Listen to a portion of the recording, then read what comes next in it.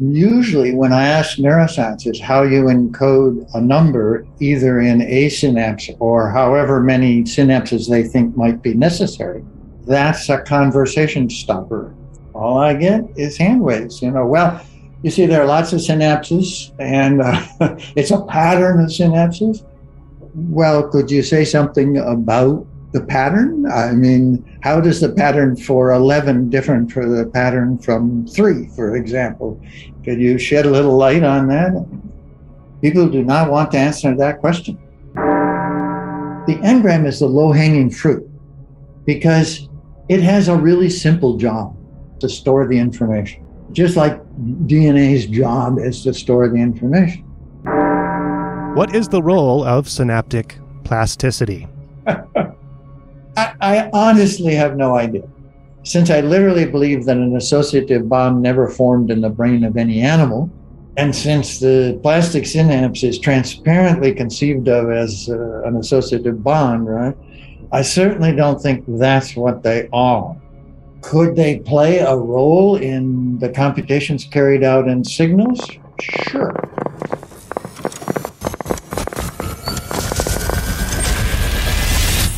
This is Brain Inspired.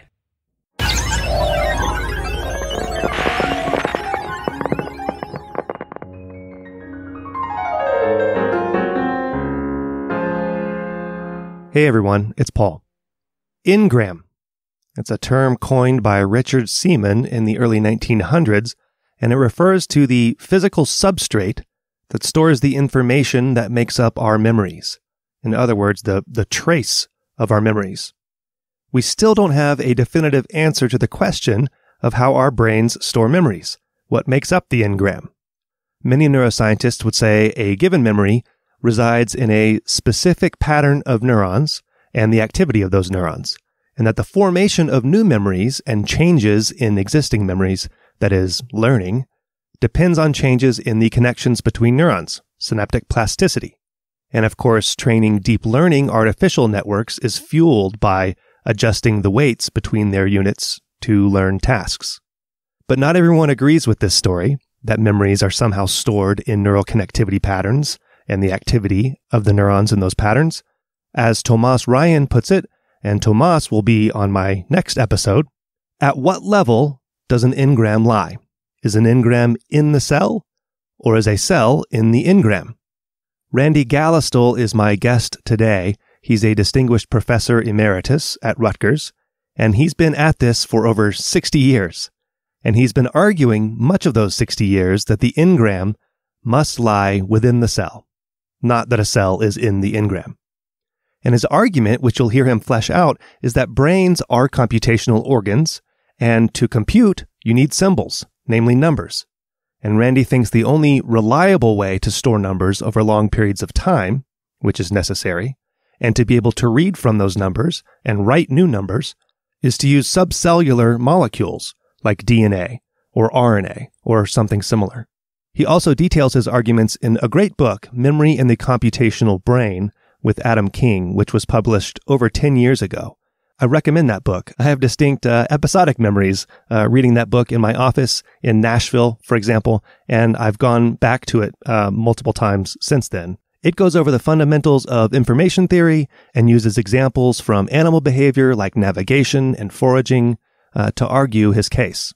So today we talk about some of those ideas, some of the evidence to support those ideas, and a host of other bells and whistles, including his long, successful career studying the many abstract processes underlying our learning, memory, and behavior. You can find show notes at braininspired.co/podcast/126. On the website, you can also choose to support the podcast through Patreon and join our Brain Inspired Discord community if you want, and get access to all the full episodes I publish through Patreon, or just to throw a couple dollars my way each month to express your appreciation.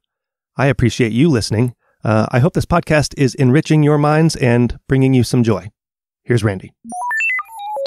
Randy, you're 80? You just told me you're 80 years old. Yes. Well, when did you turn 80? Back in May. Okay, well, happy belated 80th. Thank you.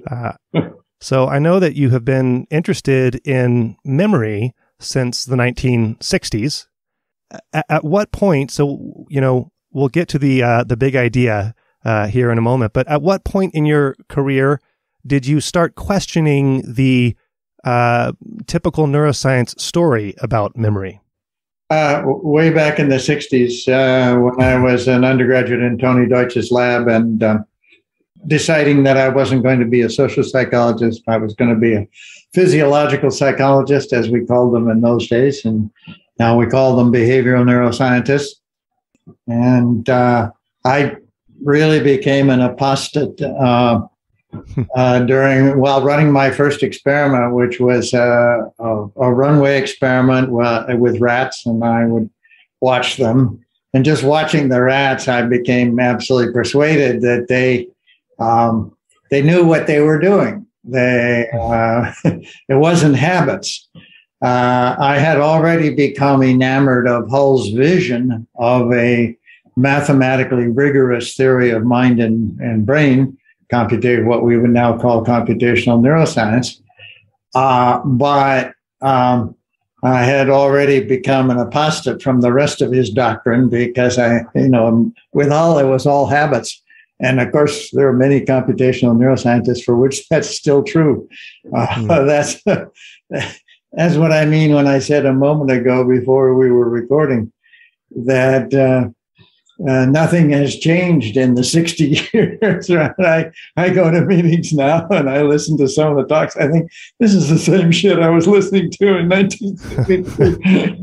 Well, so, one of the things that you talk about in your book, Memory and the Computational Brain, Why Cognitive Science Will Transform Neuroscience, is that there is this large gap between cognitive science and neuroscience.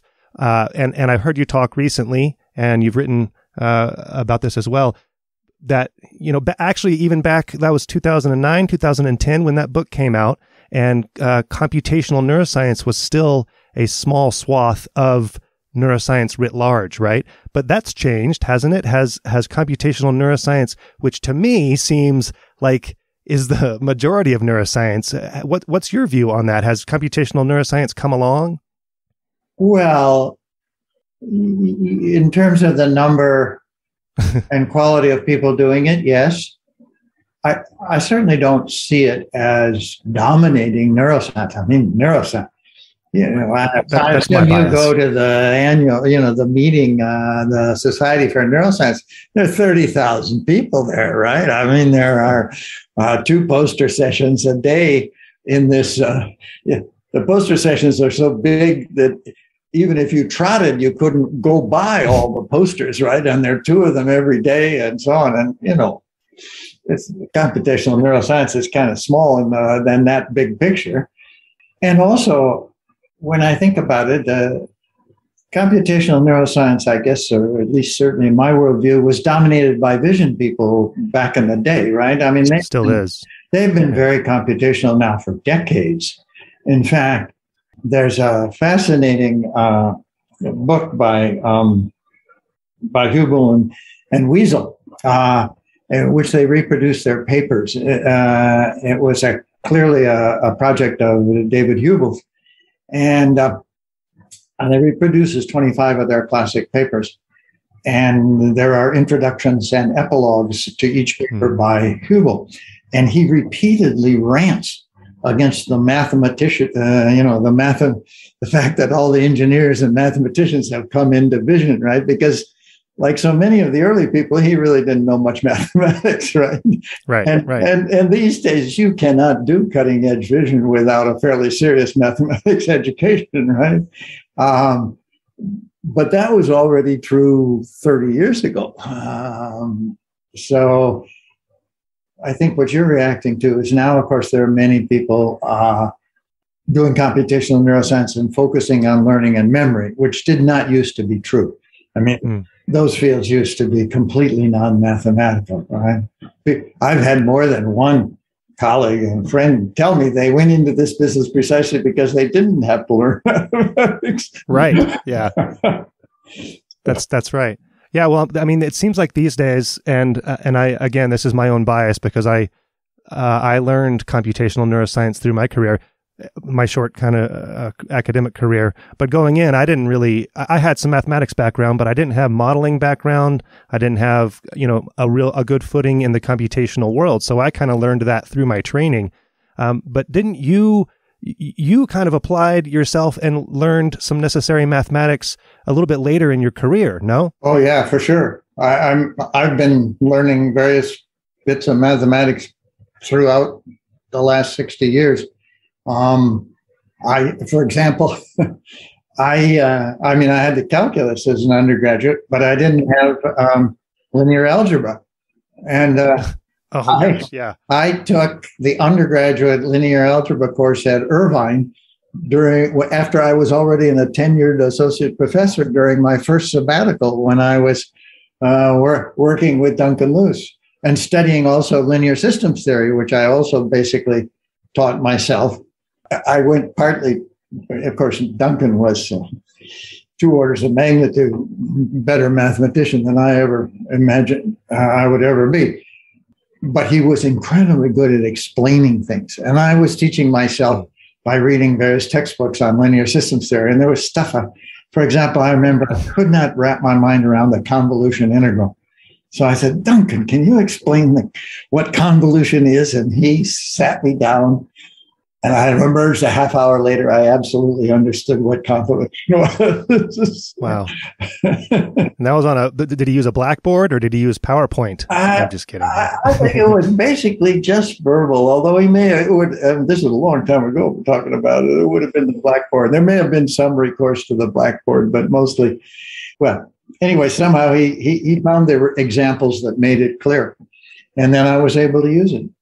And that was very satisfying. If you had to go back, would you enter by studying mathematics first? Because I ask because you have a deep knowledge of the behavior surrounding learning and memory, which you also had to have to get to where you are. Yeah, sure. Well, first of all, that was what I took courses in. And second of all, that's what I taught for 50 years, right? So, the behavior, the more mathematical treatment, I rarely taught at the undergraduate level, right? Because it would take a very special undergraduate seminar to do it. I did teach it at the graduate level. And as every teacher knows, you don't really understand the subject until you've tried to teach it. Right. You get sometimes this experience where you're busy explaining. This happened to me even when I was teaching introductory psychology. I'm halfway through an explanation, and all of a sudden a little voice says, what you're saying doesn't make sense to you. It's a terrible feeling. That's true. You really find out what you don't know when you teach. Wait a second, right? This argument has just gone off the tracks. Well, this idea of the brain as a computing device, among other things, has dominated your thoughts for a few decades now, right? Since way back. Since way back, yeah. Yeah, so I was in graduate school at Yale, a very behaviorist school, in Neil Miller's lab. He was Hull's most prominent student. But as I said, I'd already become a heretic as an undergraduate, so I wasn't buying it, nor was I buying it when I took the advanced course in learning from Alan Wagner. Meanwhile, I was building special purpose computers to run the experiments I was running, and I was reading the theory of computation and books on how computers worked and so on. And Chomsky was coming along. I went to a talk. This guy I'd barely heard of, Noam Chomsky, he came to speak at Yale. And I'd just been reading the stuff that Skinner and Osgood had written on language. I didn't know anything about language, but I thought, this is rubbish. And so I went to hear this talk by Chomsky, and I was an instant convert. I thought, okay, this isn't rubbish. So I embraced the computational theory of mind, and I've thought since those days. I mean, many of these days, most neuroscientists pay lip service at least to it, right? But many of them would immediately add, yes, the brain computes, but it doesn't compute the way a computer computes. Yeah, this is the story. And having studied how computers compute, and I mean, I've programmed all the way down to the machine level, right? So I know what goes on under the hood and so on. And I've always thought, well, wait a second, there isn't any other way to compute. I mean,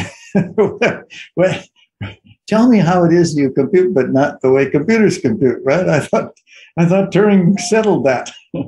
Mm.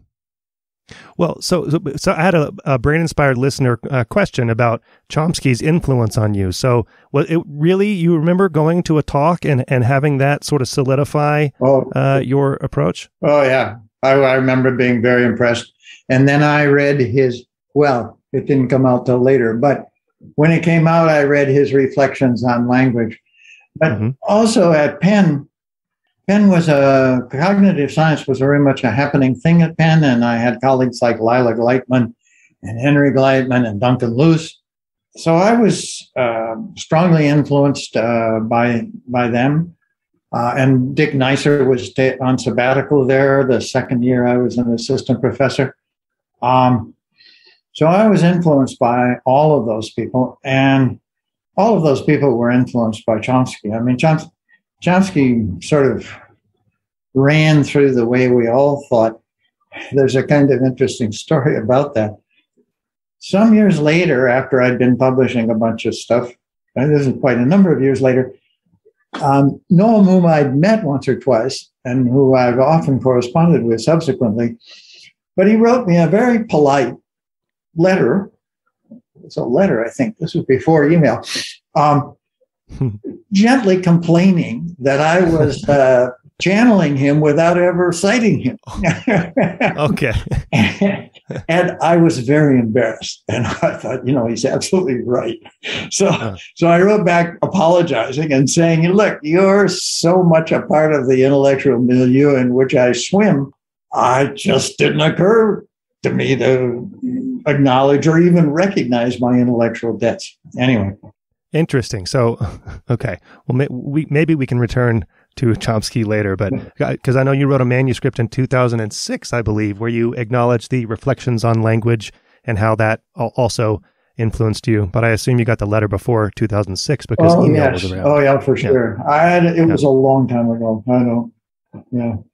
So, memory in the computational brain. Of course, you detail your ideas in that book, but you've also, continued writing. There's a recent 2017 piece on the coding question where you revisit these ideas, and you've continued to give talks about them. So maybe just in the broadest strokes, could you summarize the idea and your position, and then we can kind of go through some of the details as needed. So computation is operations on symbols, right? Before the emergence of computing machines, symbols and representations, all those things were regarded as hand waves, right? But with computing machines, when someone said, well, what do you mean by symbol? You say, well, you see this bit register? You see that pattern of ones and zeros that's been put into those switches? That's the number 8. That's what I mean by a symbol, right? There's nothing even faintly mystical about it. It's a fundamental, in this sense, symbols are the stuff of computation, where I'm using stuff in the physical sense, right? They're the material realization upon which computational operations operate. Right? And once I got into information theory, I realized, yeah, right. And an even better way of putting it, and this became apparent in the book with Adam King, that these symbols carry forward in time information in Shannon's sense of the term. Right? So that you can quantify, right? You can say, look, this physically realized thing is carrying this amount of information. Right? So you could wave aside all the fears about dualism and so on that tormented. The behaviorists were all terrified by the specter of dualism, right? So as far as I was concerned, the computers just put paid to those worries, right? You had a completely physical theory. It was, I thought then and still think, gave you a viable theory of mind. Keep in mind, when I at Stanford and Yale in the behaviorist days, if you said, well, the rat expects to find food at the end of the runway, you could see they were saying, well, I don't think we maybe should have admitted him. Somebody who's so soft-headed as to talk about expectations, right? Because it was related to theory of mind? Or yeah, of course, because before the appearance of computers, Skinner denounced expectations in the most uncompromising terms as unscientific, right? So you couldn't see them, you couldn't feel them. They had no business in science. And of course, as soon as you began programming computers, you would set up one number that was going to be compared to another number in such and such a case. And so then I would just turn them and say, hey, look, here's my program. It runs on that machine. I don't think there's a ghost in that little computer I built. And this number is what it expects. And this is the operation by which it compares another number to that to decide whether what it expects was actually the case. End of story. Get off my back. Yeah, but is that a redefinition of expectation over the years toward a more, because the word expect, one conjures a notion of someone having a subjective feeling of expectation, right? But now when someone says expect, at least in the cognitive science, computational neuroscience world, all you think of is like a predictive processing, numerical, abstract process. Sure. Now, these days, where everybody's talking about prediction error, they're taking for granted that there's an expectation in the terms in which I'm talking about it. I've never worried about these phenomenological things, right? Like, what does an expectation feel like? Not the kind of question I'm interested in. Why not? Because I don't think it's possible to get hold of it in a strong way for just the reasons you were pointing out, right? That is, look, all I need for expectation is what I just described, right? And it's perfectly clear. And there's no problem with it now that we have computing machines and we see this going on all the time. When people ask, well, does the computer feel the way I feel when I have an expectation? I think, I don't know and I don't care. Right? It's not the kind of question I'm interested in, right? In fact, if you notice what I've worked on almost entirely, particularly in recent years, last few decades, it's what I call the psychophysics of the abstract quantities. Distance, duration, probability, numerosity, and so on.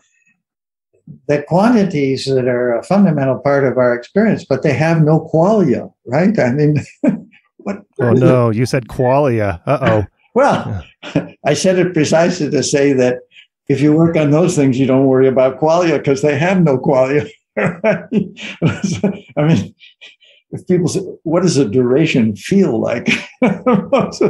Right? So all the philosophers that are beating themselves up about, what's it like to be a bat? And they're all worried about qualia. Well, qualia just isn't something I worry about because first of all, I think the qualia are the things that have qualia are of relatively minor interest. If you want to know what behavior is founded on, it's founded on the abstractions I was just talking about, the probabilities, the numbers, the durations, the directions, the distances, all these abstractions. They're what drive behavior all the way down to insects, right? As you probably know, I'm a huge fan of the insect navigation literature, right? You like the bees, you like the ants, you like the, The butterflies, the beetles, the butterfly, the dung beetles, the dung beetles walking backwards with their ball of dung. So, walking home backwards.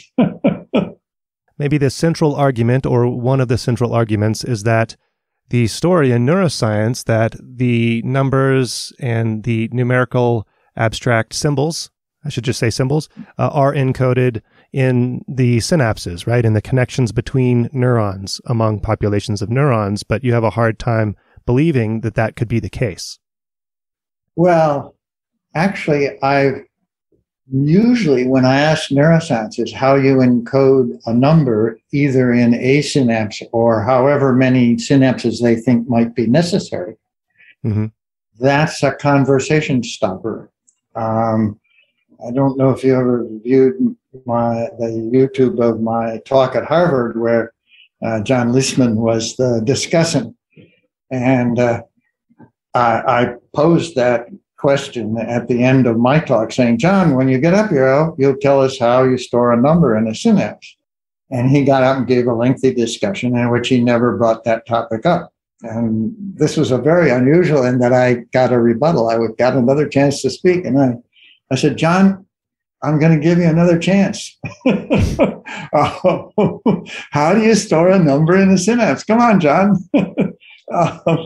And the audience began to laugh. And he stood up and he would not answer the question. And I had a somewhat similar experience with Jean-Pierre Changeux much more recently. In fact, the question made him so angry that he wouldn't allow the debate to be uploaded to YouTube. Oh, wow. I was going to say, I didn't see that one. And I've gone so far often in my talks to say, come on, guys, I can offer you two alternatives. It's not as if it's impossible to think of an answer to what I just said. And I often proceed to say, well, look, the synapse is usually conceptualized by computational neuroscience as a real valued variable, right? And distance, direction, probability, they're all real valued variables, right? So you can always represent a real valued variable by a real valued variable, right? So we could say, well, if the synapse is this, if the weight is this big, then the distance is that far, right? And if the weight is this big, you want to go there? I found practically no one wants to go there. Okay, you don't want to go there? Here's a radically different alternative. Suppose we have a bank. The people who talk about synaptic plasticity are very vague about how many states a synapse can assume. But one school of thought thinks they're binary. All right, binary, I like that. That's a switch. Okay, so we'll have an array of binary synapses, and we throw this synapse to this state and this synapse to the zero state, and now we've got something just like a computer register. You like that story? No, most people don't like that story. All right, what's your story? And at that point, all I get is hand waves. Well, you see, there are lots of synapses, and it's a pattern of synapses. Well, could you say something about the pattern? I mean, how does the pattern for 11 differ from the pattern from 3, for example? Could you shed a little light on that? People do not want to answer that question, because to answer that question is to admit that there are symbols in the brain. And even to this day, many people do not want to go there. And what's your answer? My answer is it isn't in the synapses. I point out that there are several labs around the world that are busy studying how to use bacterial DNA as the memory elements in a conventional computer. Right. Any engineer, anybody familiar with the computing machines that actually work, and that we know how they work, once you show them a polynucleotide and explain that any nucleotide can be adjacent to any other nucleotide, any engineer worth his salt says, whoa, I could store numbers in that like nobody's business. In fact, one of the people who introduced me in a talk I gave a couple of years ago, in the introduction, showed a very grainy video of a running horse where the entire video had been passed through bacterial DNA. Right. just to drive home the fact that that if you're looking for a place to store numbers, well, that's enough. Well, we know DNA stores the genetic code, but there are other possibilities as well. I'm wondering what your current, so DNA is one possibility, right, where a code could be stored intracellularly. And to you, the key, I don't know your current thoughts on this, because it used to be that you didn't know that there were, a handful of intracellular mechanisms whereby you might store these things. Proteins degrade a little too fast, right? But then there are polymerases like RNA could be one of a substrate. DNA could be a substrate, but is DNA fast enough? What's your current thinking on what might be the substrate? Well, I'm still sticking with polynucleotides, though I lean much more strongly to RNA than to DNA, probably complexed with a protein to stabilize it. My thinking has taken a huge boost lately from a wonderful paper by a young guy in Gabby Maimon's lab at the Rockefeller named Hessamuddin Akhlagpour. It's just appeared in the Journal of Theoretical Biology in the last couple of weeks.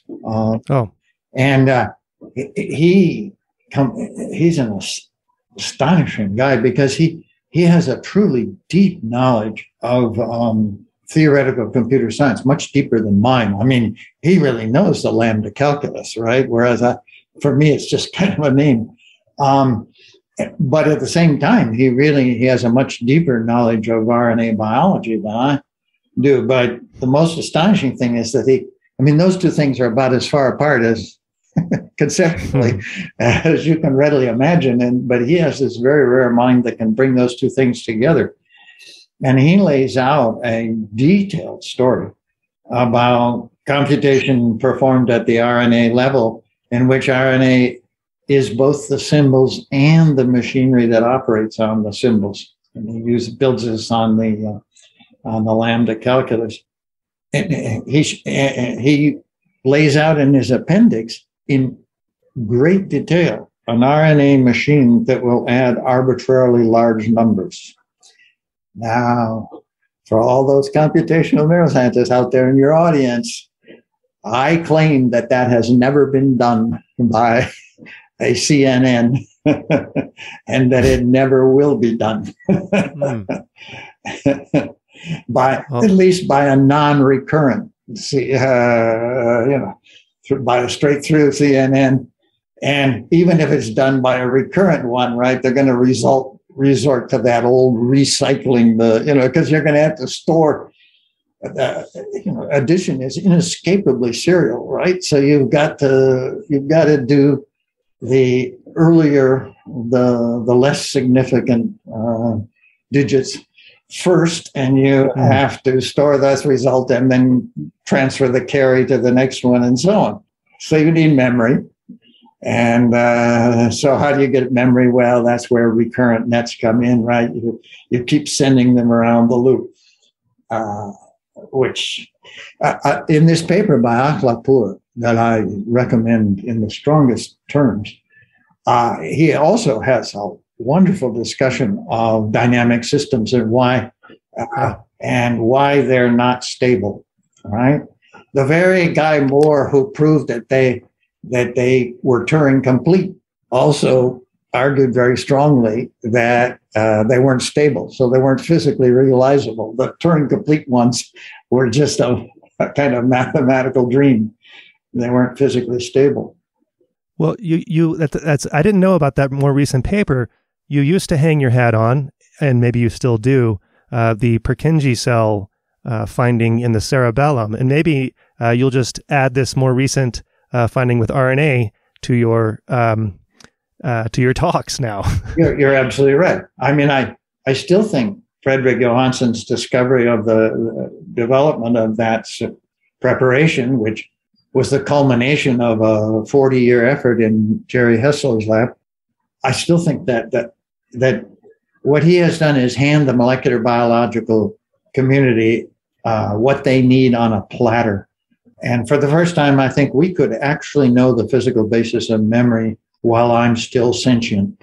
And that would be a miracle, because he's identified the beginning and end of an intracellular cascade. And one of the steps in that cascade clearly contains the engram that encodes the CSUS interval. I think his PhD work proved that beyond reasonable argument. And, look, molecular biologists know how to follow intracellular cascades, right? I mean, he identified the postsynaptic receptor at the start of this cascade. And it's a metabotropic receptor, right?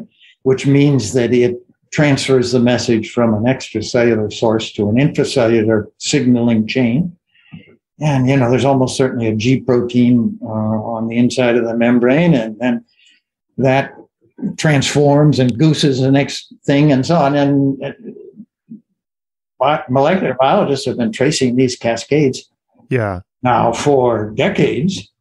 And see, it's always been, how would I know that I'd gotten to the engram? But Johansen has solved that problem for them, if only they realize it, because he proved that the information about the CSUS interval is not in the incoming signal that triggers this cascade, right? But he also identified a potassium channel, an inward rectifying potassium channel at the other end of the cascade, a channel that's a key to producing the pause, the timed pause that comes out of the cell, right? All right. So you're following this cascade, and until you get to the engram, the information about the duration of the interval won't be in any step you see, right? And on the other side of the engram, the information will be in the chain, right? Because it's there by the time you get to this potassium channel. So you're following the cascade, and at some point say, whoa, wait a second, look at that. This step is informed by the engram. All right. So the engram lies between the preceding step and this step. Whoa. But yeah, so there was is the more recent theoretical biology paper with the RNA, does it address the reading and writing mechanisms? Because that's what you'd have to follow, right? To address reading and writing. Well, keep in mind, in fact, I strongly suspect, if I can guess how things will play out, that we will discover the engram before we understand either the writing or the reading mechanism. And again, I would appeal here to the history of DNA, right? The engram is the low-hanging fruit because it has a really simple job. Its only job is to store the information, right? Just like DNA's job is to store the information. Right? So we are still learning how that stored information gets translated into actual organisms, right? Now, we've made enormous progress in that, but there's still a very long way to go. And this has been going on now for decades, right? For 40, 50 years, ever since 1953. So the DNA story, that emerged pretty quickly, right? The basic, okay, here's how the information is encoded. Here's how it's carried forward in time. The story about how it's read is 5 orders of magnitude more complicated, right? I mean, you can explain DNA to a smart undergraduate in half an hour, right? If he then asks, or she then asks, okay, how do you get an I? Then you say, well, okay, come to my advanced graduate seminar, and we will spend the whole seminar discussing what we understand about how you get from a gene to an I, right? One of the astonishing things we've learned is that there is one gene that, there's a gene, you turn it on, you get an I wherever you turn it on, right? When I was being taught biology, we were being taught one gene, one protein, which is, of course, still true.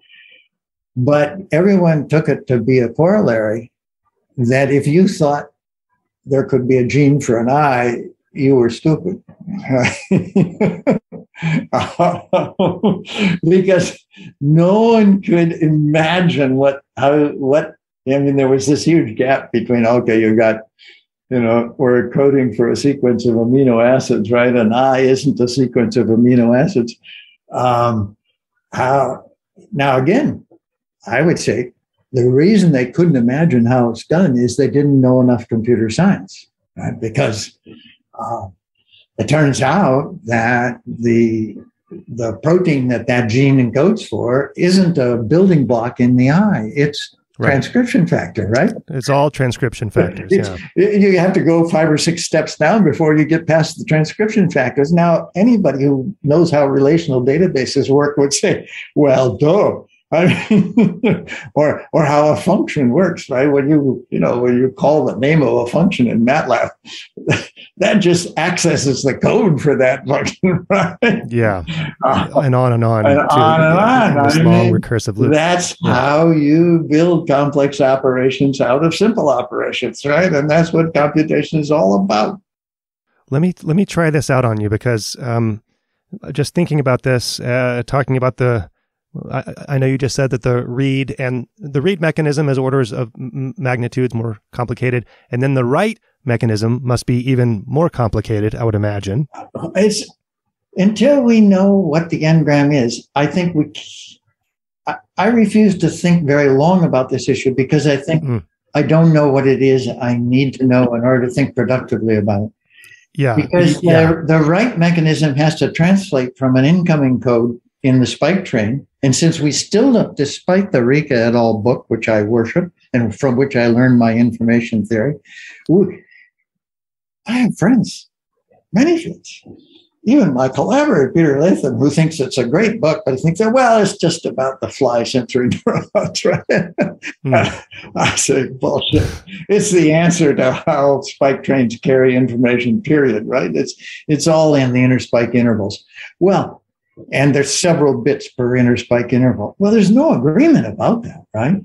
So until there's agreement about how the information is encoded in the incoming signal, and agreement about how it's encoded in the written thing, you can't think productively about what could the machinery look like that would take this code and produce that code, any more than you could get from DNA to homeobox genes, right? Without knowing all the very complicated stuff that goes on in between. And then knowing how homeobox genes work, right? I mean, they code for abstractions, anterior, distal. It's as if somebody went to anatomy lesson back in the Precambrian, right? And they said, well, we got a code here we got to have a code for on the end of whatever it is we're building. We have to have another code for what. Anyway, you get my drift. Yeah. Well, let's pretend for a moment, just as a thought experiment. It doesn't have to be RNA, but there's some intracellular mechanism, right? Yeah. And you just mentioned, so this is going to be kind of a long winding thought train here, but you had just mentioned, about the receptors and how there is this enormously complex cascade from receptors to intracellular processes, and that's a long cascade. You also mentioned convolutional neural networks in a derisive way, playfully derisive way. However, thinking about a read-write mechanism, so you probably know that, given a large enough neural network, that they are universal function approximators, right? They can transform from input to output, and mathematically proven that they're universal function approximators. Talking about the cascade from extracellular membrane protein to intracellular happenings sounds eerily like a neural network kind of process, because you have all these interacting subcomponents, right? The other thing that you mentioned that we just talked about briefly is that the majority product from DNA, from genes, is recursive is transcription factors, which feeds back onto the DNA, which regulates the protein synthesis, and the next protein is another transcription factor. That sounds eerily like recurrent neural networks, Absolutely. right? Feeding back. So these processes are one could make a very loose argument that they are, what's the word? Not similar, not analog, analogous in some fashion. Yeah, I agree. They are analogous. They clearly are. Those analogies are traced out in the Peter Sterling and Simon Laughlin book on right, in which they argue that compute with chemistry, it's cheaper. I think they're spot on by that. I would add 10 orders of magnitude cheaper, right? but I think they don't slam just on how much cheaper. But they do these dynamic systems analogs. Now, this same Akhlapur guy has a brand new blog post. I just saw it yesterday or day before yesterday, in which he takes up that proof of a universal function approximator. And it shows, first of all, that it's not really true. It's only true on the closed interval, not the open interval. So, but second of all, he revisits the argument. And so all the processes that you're describing are dynamic systems ones. Yeah. And he revisits why you can't really do computation with stored information with dynamic systems. He has a much more sophisticated technique on this, take on it, anchored in a much deeper understanding of the foundations of theoretical computer science. But my much simpler argument, which I know he agrees with, is look, those proofs said, well, what do we mean by a universal, by a function approximator? A function approximator gets an input vector and it generates an output vector. Okay.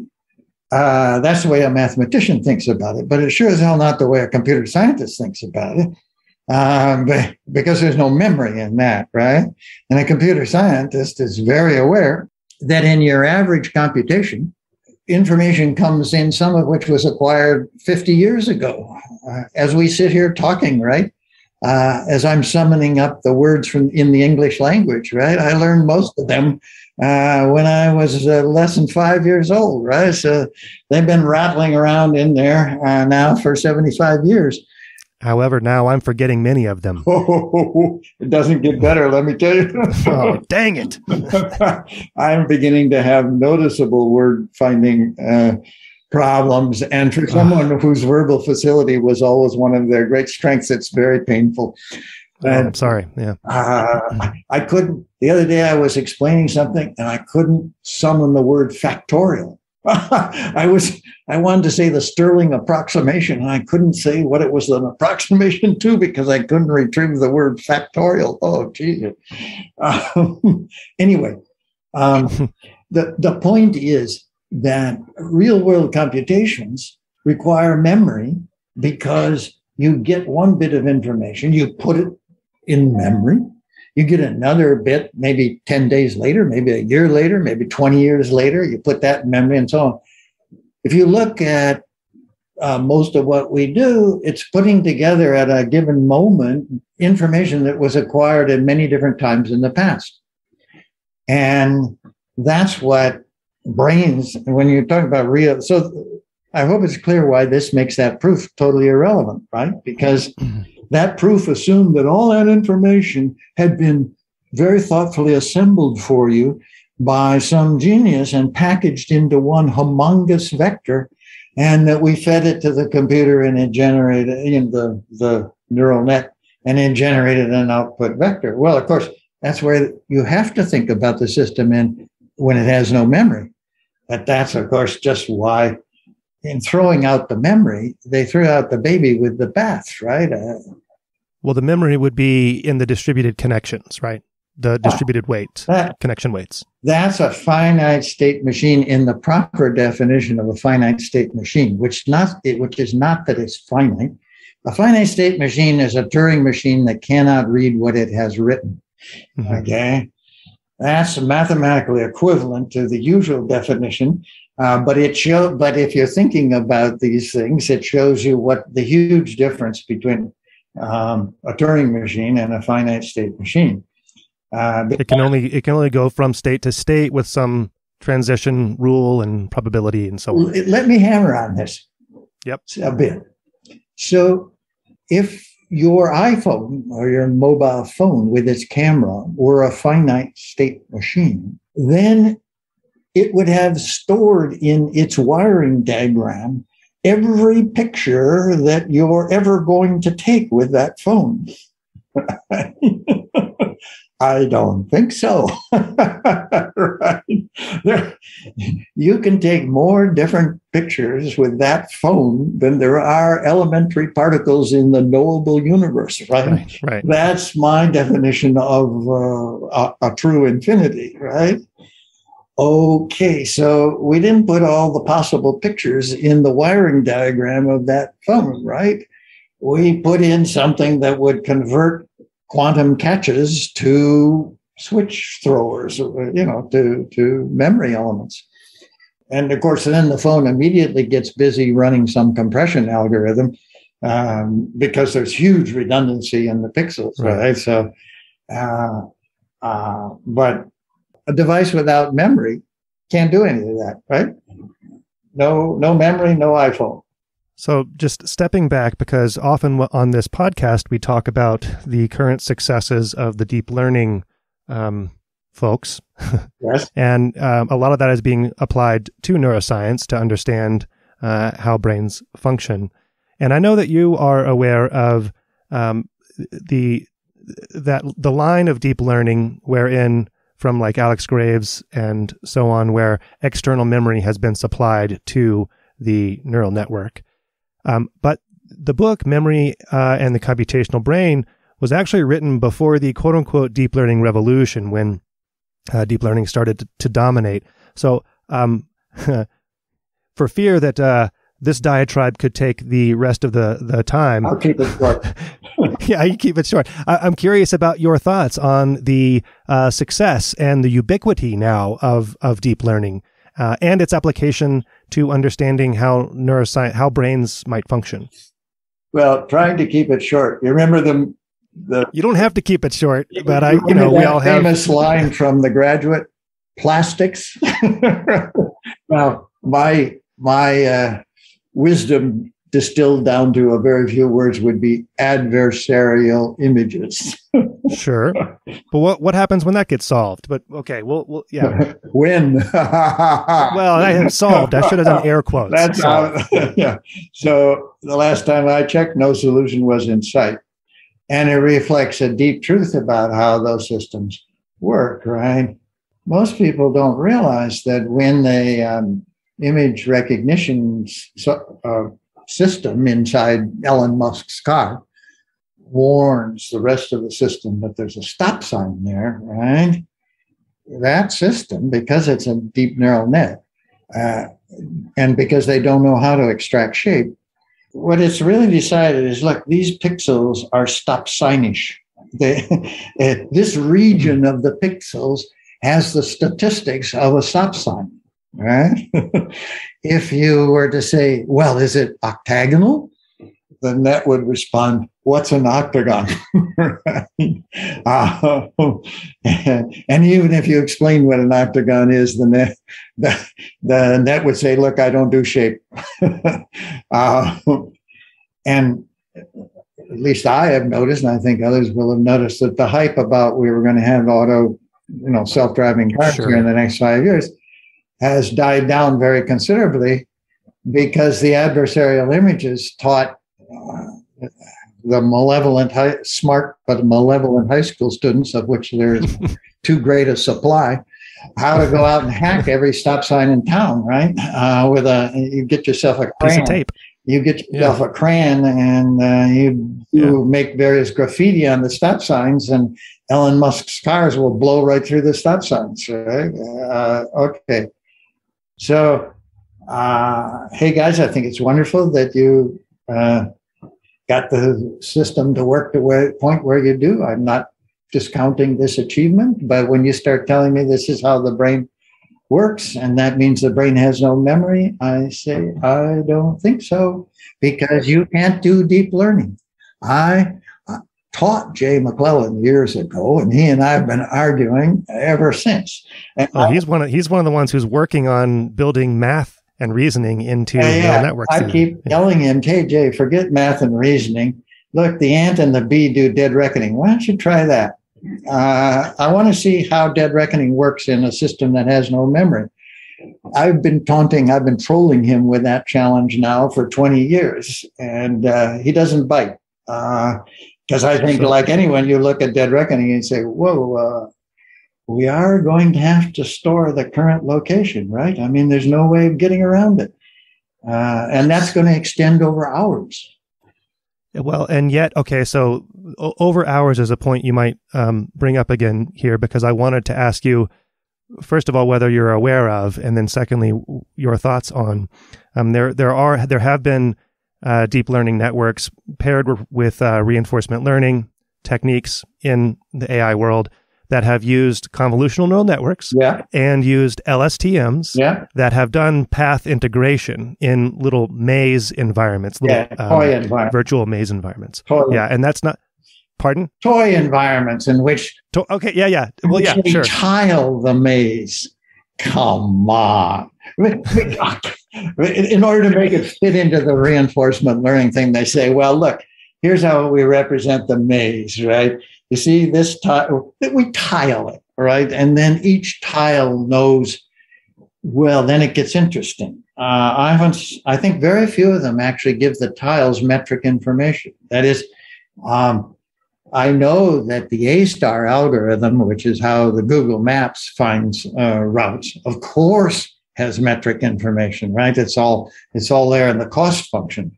So that's why Google sent around cars with GPSs, right, to record extremely precise metric information all over the world.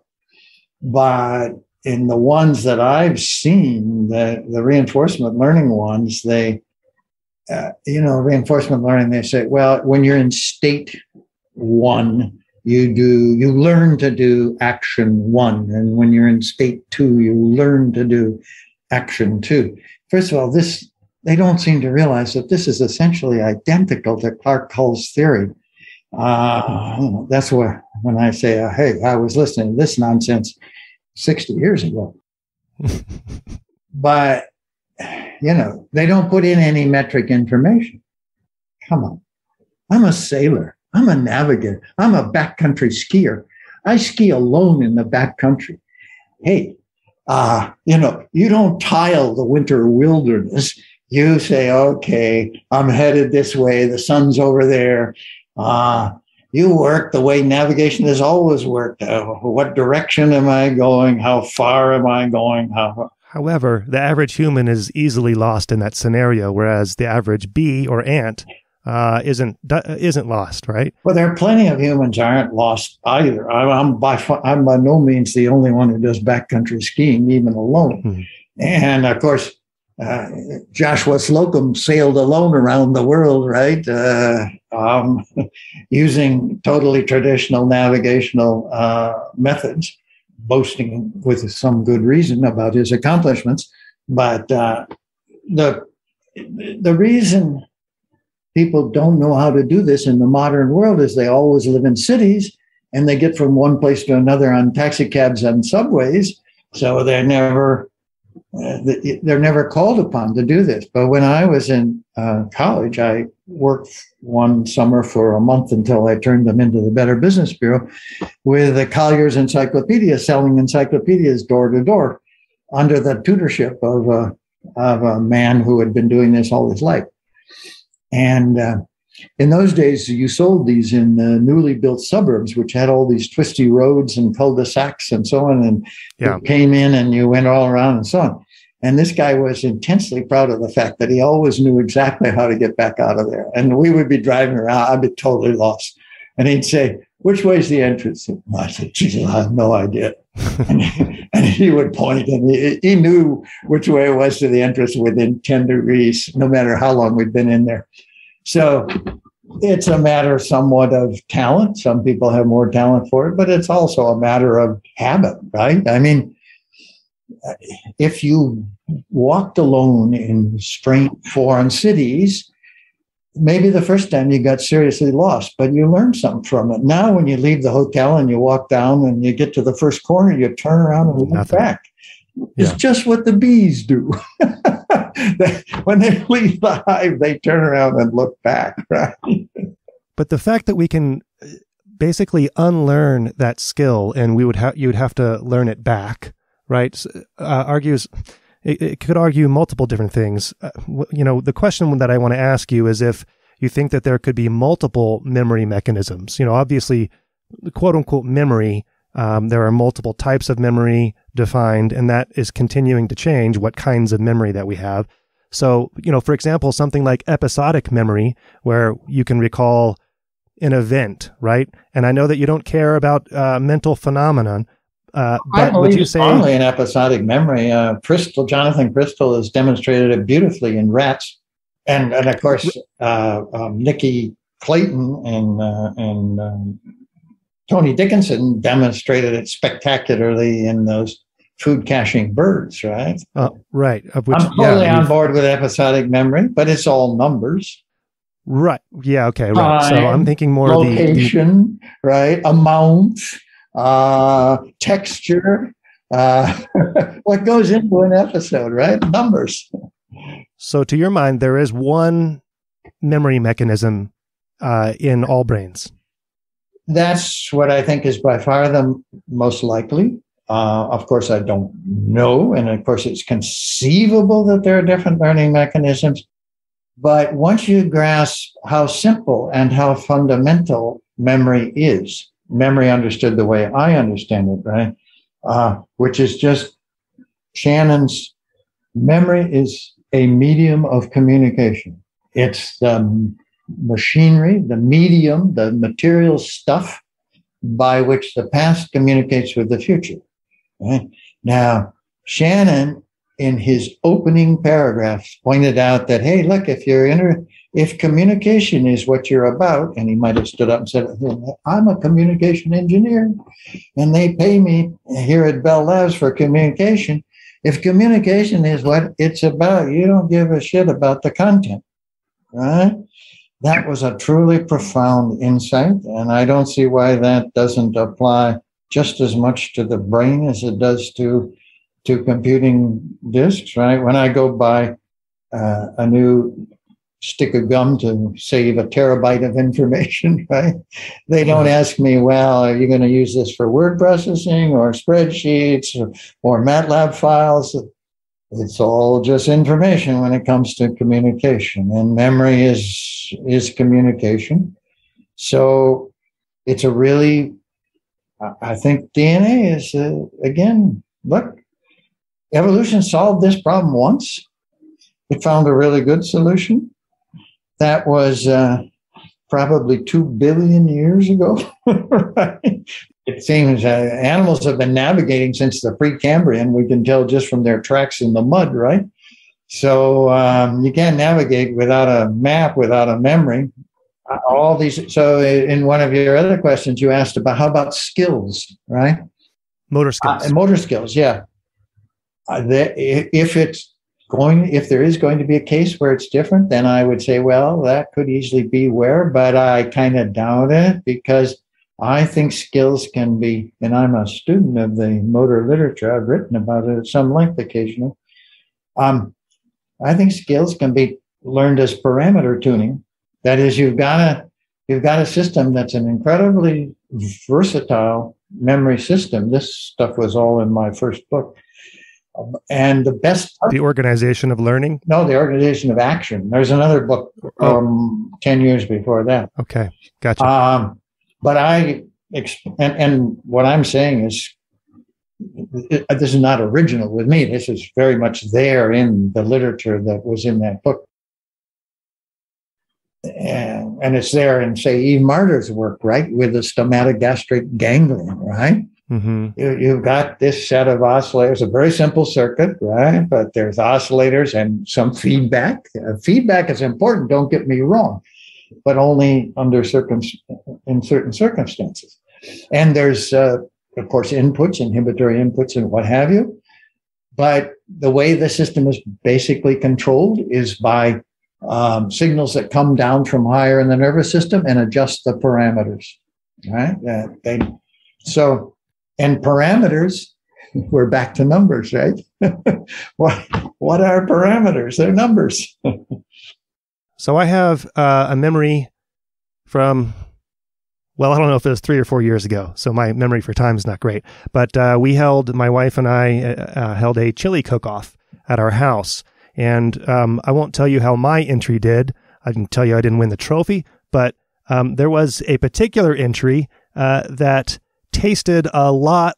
The flavor was dominated by celery. And I remember this, and I think it got last place. It was just overwhelming celery. She was a vegetarian and kind of a holistic medicine also person. But anyway, I was talking to her about it the other day, and I can remember that she felt a little sad about this. But I have this episodic memory, and we don't need to go on about episodic memory. I have this experiential memory of what that was like, and the flavor of the celery, and me not winning also, and all that kind of, and I can picture our house and stuff. So I guess the question is, does the intracellular numerical mechanism account for that type of experiential memory? Well, not without some spelling out of additional hypotheses. But I did address your question at considerable length in the near final chapter of my 1990 book entitled The Unity of Remembered Experience. That book has been cited many thousands of times, but as near as I can tell, no one ever read that chapter. If they did, they dismissed it because it addresses exactly the question you're posing. How do these diverse aspects of an experience, and the experience extends over time and space and involves many different components, the taste of the celery and so on, how do they all get knit together? And I argue there that, first of all, they're not knit together by associations, because that brings you into an explosion, right? You have a combinatoric explosion. You get this net of uncountably many associations. The unity, the phenomenological unity, arises in the process of recollecting the experience, and that you use time and place indices. All memories on this story have a time stamp and a location stamp. And I review experimental evidence for that claim. And this is now, of course, 30 years old. And there more evidence for it of a somewhat similar nature has emerged in the intervening 30 years.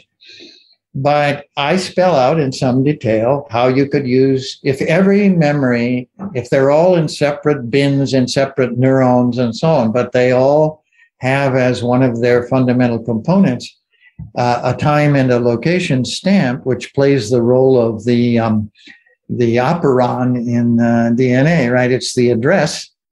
Mm-hmm. Then you can move among these memories in recollecting an experience that is because episodes are always located at a time and in a place. They're located in space-time, right? And so you can retrieve the facts if using those indices. As I read the hippocampal literature, the neurons, I think, I see. I think someday they're somewhere. Well, Eichenbaum, the guy who died, Howard Eichenbaum. Howard Eichenbaum. He was starting to argue this same sort of thing. And I wrote him, I said, hey, Howard, go read my chapter. This is what I was arguing 30 years ago. And he wrote back and he said, yeah, I've been reading it. You're right. You were arguing this. I'll cite you in the future. And then he died. Totally aside. Yeah. But this happens over and over. And you've been around long enough to have experienced this personally, where new ideas are not new ideas. They've been written about, buried in chapters. So how many times has this happened to you? I don't get uptight about it. For one thing, because I'm a sinner. I'm both a sinner and sinned against, as witness the Chomsky is. Right, the Chomsky. Yeah. And I wasn't angry. I thought Howard and I could make common cause here, right? And I was deeply disappointed when he died. You got to stay alive to keep doing science. You got to stay alive. Howard, stay with me here. Yeah. So I think that's the general answer. I mean, take celery for a moment for a specific thing.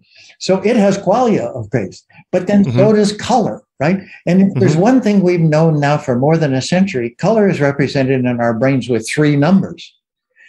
And recently, the story for both taste and odor has emerged the same. They're all vector representations. The dimensionality of the spaces is higher. But these days, Doris Tsao and lots of people are pushing vector representations really hard. And of course, vectors, they're just strings of numbers, right? And they represent faces. And Chuck Smith has argued that the same story is true for odor, even in Drosophila. So again, the celery, it's all numbers, right? It's the tastes are represented in a 4-dimensional space. Colors are represented in a 3-dimensional space. Faces are represented in a 50-dimensional space. You get the idea. 2 more questions, and then I'll let you go. And I appreciate you hanging around with me. 1, what is the role of synaptic plasticity? No one knows, least of all me. I assumed that you were going to say encoding, writing. I honestly have no idea. Since I literally believe that an associative bond never formed in the brain of any animal, and since the plastic synapse is transparently conceived of as an associative bond, right? I certainly don't think that's what they are. Right? Could they play a role in the computations carried out in signals? Sure. Do I have any? It seems likely that they probably do. But do I have any good ideas what that role might be? No. Does anyone else? I don't know. I don't follow the literature very carefully, but everybody seems so hung up on the idea that they're associative bonds that I think until they dig themselves out of that conceptual hole, they're never going to find out what they're really about. What's keeping you up at night these days? What are you thinking hard about that's just beyond reach to you?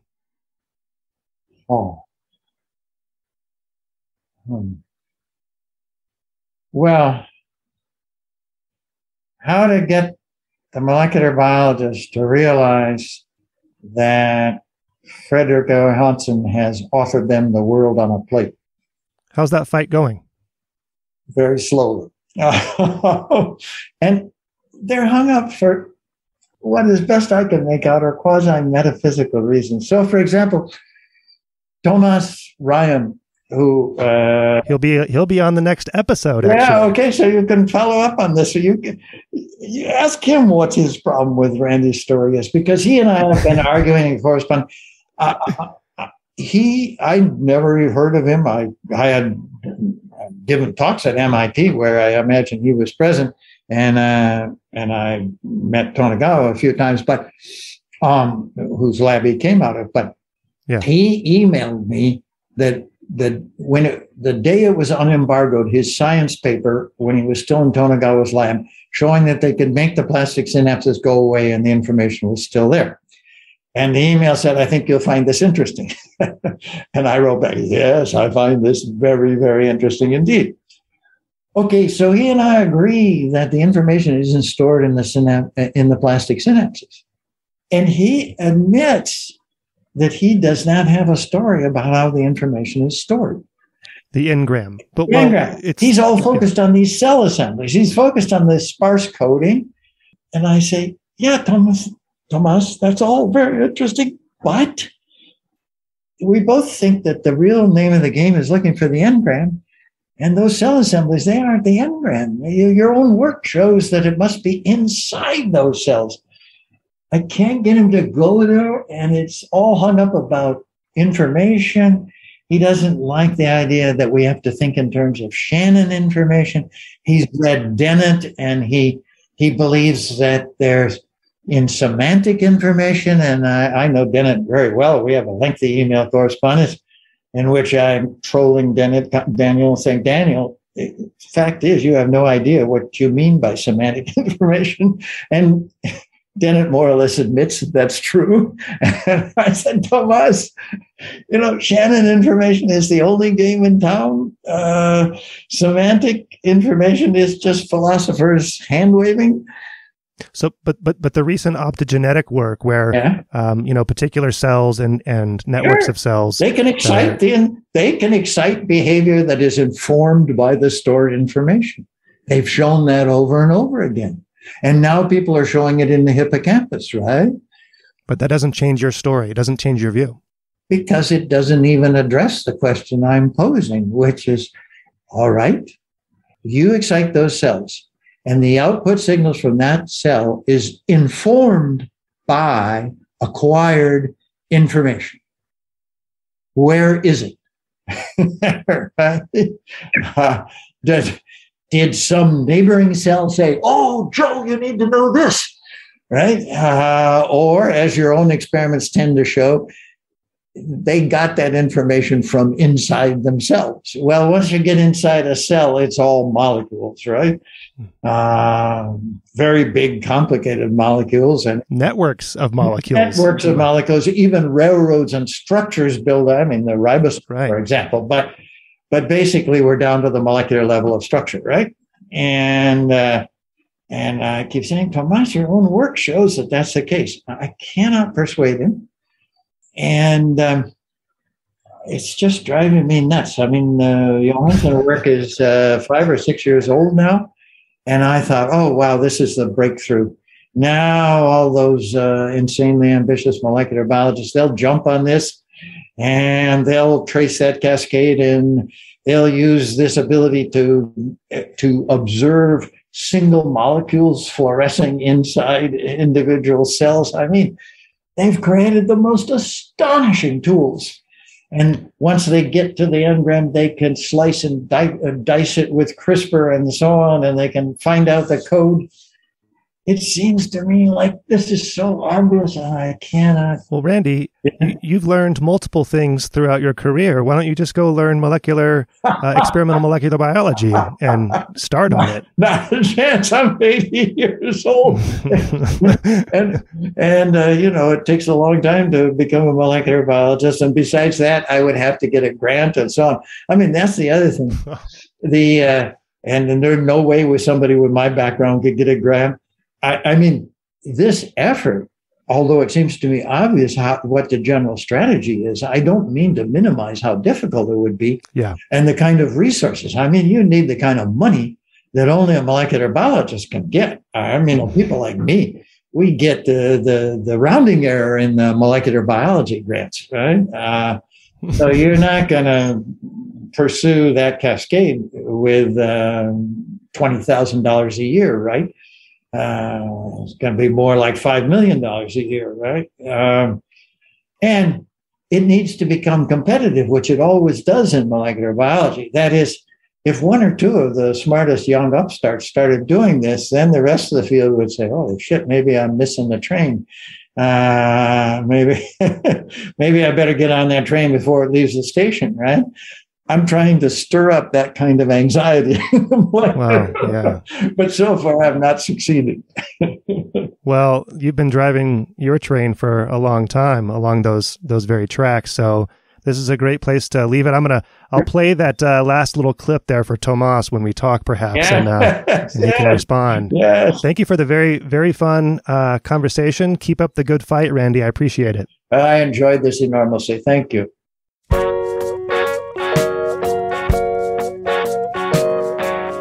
Brain Inspired is a production of me and you.